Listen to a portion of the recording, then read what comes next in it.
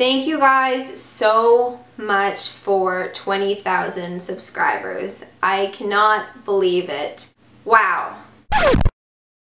Hey guys, so today's video is going to be a products I regret buying video, and I know that these videos sometimes tend to get like a decent amount of hate because I think that people think that they're negative, but from my perspective, I don't think that at all. I think that they are great videos to make. I love watching these videos, and it is because I think that on YouTube, we make so many videos about products that we like and products that we hype up, but there's like this whole other side of makeup, like the makeup that sucks that people don't know about. So I think that it's just like really important to be honest and to share opinions, whether they are good or bad, about certain products. And I also want to mention, like, I'm feeling quite tired today, and I feel like sometimes there really is like a decent amount of pressure to be like as entertaining as possible.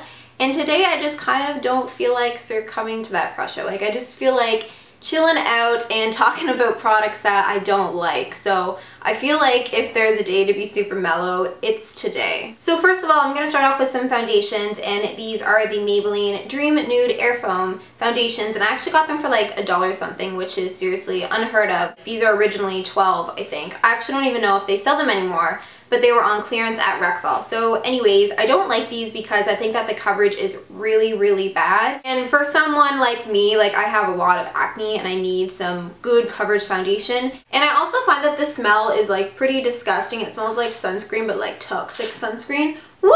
Did you guys see that? Like, it literally just, oh no.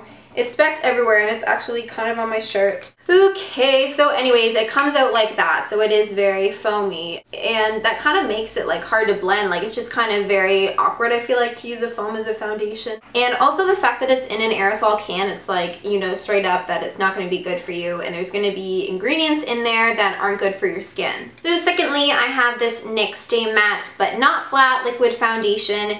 And I actually used this for my NYX Face Awards video that I filmed a while ago. And I decided to do like an acne coverage foundation type of video for the NYX Face Awards for my entry. Anyways, that was the first time that I ever tried out this foundation, and I literally had to wipe it off after I filmed the video. And I've tried this foundation about like 3 other times, and I had to do the exact same thing. And the reason is that it just does not blend very well, and it looks very, very patchy, and it really does not have the fullest amount of coverage. And it says stay matte but not flat, but that is definitely not true. It is definitely a flat foundation. So the next foundation is the Covergirl Clean Whipped Cream Foundation. And I actually did film a first impressions on this foundation, but I didn't actually upload it. And the reason is that I didn't even really want to walk outside wearing this foundation. Like, it was the exact same thing with the NYX foundation. It was very hard to blend, very patchy. Like, you could just tell I was wearing foundation, but like not in a good way. And also, it's not very sanitary, the fact that it is in this sort of tub thing. So you're going to be like sticking your hand or brush in and out of it. And then also, I can't even explain the smell. Like, it is so weird. It is like nothing I've ever smelled before. It's almost like fake toxic cherries.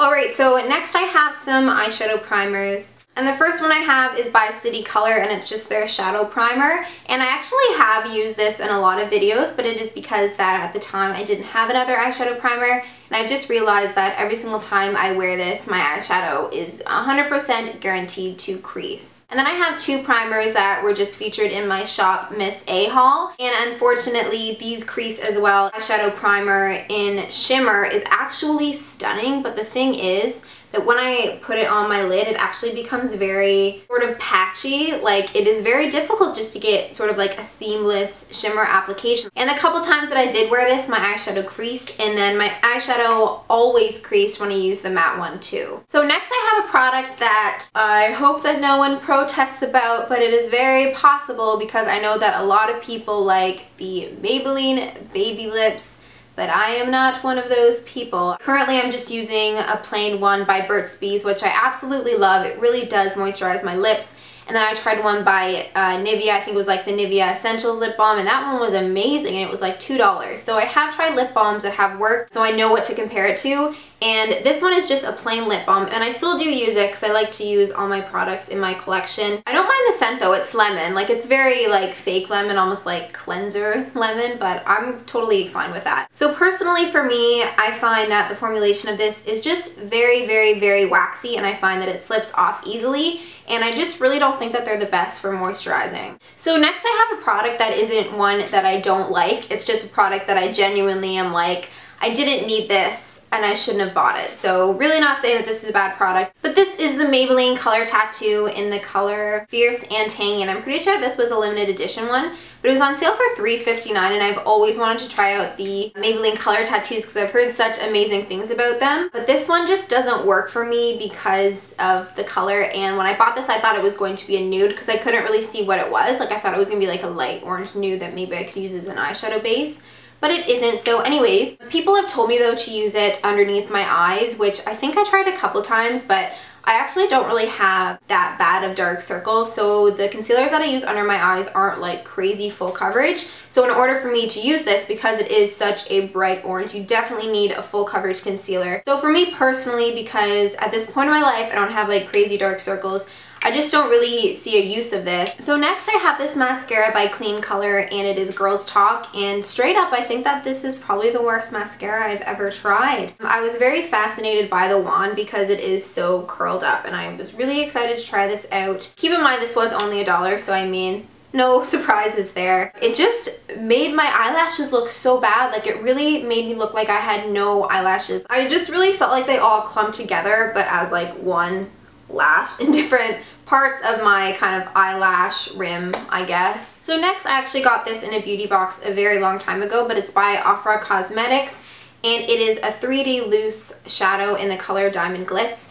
And for me, the reason why I don't like this product is just because of the actual color. It's very, very odd, and I really just do not know how to use this, so I'll just swatch it and put it on my hand there. It is just like a very muddy color. And I mean, you know, I guess you could say browns are muddy colors, but you know how to use a brown. This one, it's just very hard to identify, and I just really do not know what to use it for. I've tried multiple times, and I just haven't found something that works. So lastly, I have a lip product by Ellis, Faas, and I also got this in a beauty box a long time ago.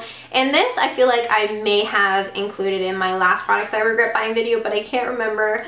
So sorry, but again, this is really kind of for the color. I mean, don't get me wrong, I do like orange lips, but not brown orange. And this is just like straight up a brown orange. I just think it's a very unflattering color. And also I've grown to realize that I really do not like these sorts of applicators because I find that you'll be twisting it and nothing will come out, and you'll even wait a while. But then all of a sudden, all of it comes out and you kind of waste a lot of product because you obviously don't need that much for like one application of it, and then it kind of goes everywhere. And that's a problem I've been having with the Stila lip glazes as well. Okay, so that is everything for the products that I regret buying. I'm thinking about doing another e.l.f. hits and misses, best and worst video. So if you do want to see that, give this video a thumbs up, as well as let me know in the comments. So I do have social medias like Instagram and Twitter. If you guys want to follow me on those, the links are down below. As per always, just from the bottom of my heart, thank you guys so much for watching. You guys are always so nice, and I will see you in my next video. Bye!